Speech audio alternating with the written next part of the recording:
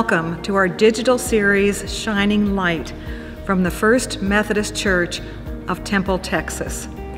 I'm Dr. Diane Howard.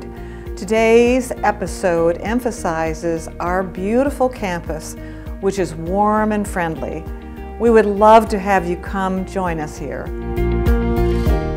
Hello, I'm Tom Robbins. I'm one of the pastors here. Welcome. We are so glad you're with us today. Out of all the different buildings on our large campus and the different types of architecture, the most significant architecture represented by our church is the sanctuary, which is absolutely breathtaking. And the most remarkable part of our sanctuary has to do with the faceted glass windows. There are two layers. The bottom layer, which is the main floor of the sanctuary, there are 11 windows there, and they have to do with the gospel, the good news of Jesus Christ, the birth, the life, the death, and the resurrection. And the windows are absolutely breathtaking. The balcony windows are remarkably different. They are the apostles, including Judas. Now, what's really significant about these windows is all the windows were given by members of the church. And what no one seems to understand is that in these windows is actually the instrument by which each of the apostles died, except the window of St. John. We don't know how he passed away. But we have an expert here in the church who actually does tours of these windows, and he's going to be introduced to you in just a moment. Hi, I'm Buzz Rahm. I'm the lay leader here at First Methodist Church in Temple, Texas. My family's been involved with this church for 20 years at different periods of time. And my oldest daughter was married here. And one of the things we truly love about this church are the windows. They are absolutely the most beautiful windows. And my favorite window is the one you see to my left. It's the nativity scene. You can see Joseph standing there with a staff, and Mary is seated at his feet holding baby Jesus.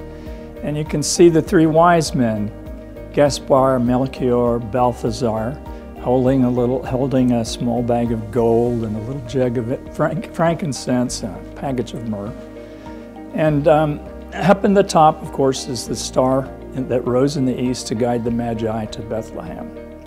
Now, these windows are called faceted glass because when they're constructed, pieces of glass are approximately an inch thick. And after they're cut, the glazier chips little faces or facets around the edge of the block.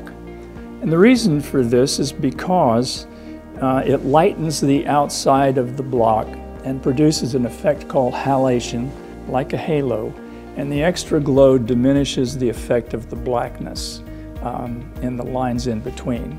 When these windows were first put in the mid-60s, they only cost $30,000. And though they were supposed to not need repairs, actually they do. They started leaking.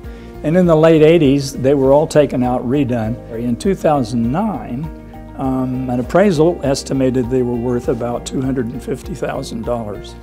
So this represents an amazing situation wherein the people in 1960 are supporting us 60 years later. We would truly love it if you would come and join us to share in God's light. Hi, I'm Paul Tipton.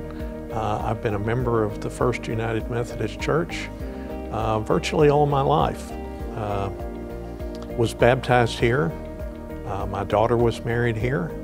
My great-grandparents were members here, and my parents were members here. It is a beautiful facility. I'm standing in the Grabowski Family Life Center. And then I've added photographs to this Family Life Center, basically to cover our community. Iconic structures in the community, that's what we want, is the community in our church. As a photographer, and I've done a lot of nature photography, which is trying to express God's works, doing the photographs of this church, this historical church, the detail and majesty and workmanship that went into this church is absolutely phenomenal. Over all these years, we have had some tremendous changes to our church campus. In 2006, when I first got here, we were 4 completely separate blocks. We bought the streets from the city, consolidated all the property, and became the largest landowner in downtown Temple. During this time, we also bought an additional property outside of those 4 blocks. We ended up tearing down buildings that were not needed, building new buildings like the Krabowski Praise and Worship Center, remodeling the Youth Center, also completely retrofitting Dennis Hall to be our new offices, and expanding our Mother's Day Out program, the space they used.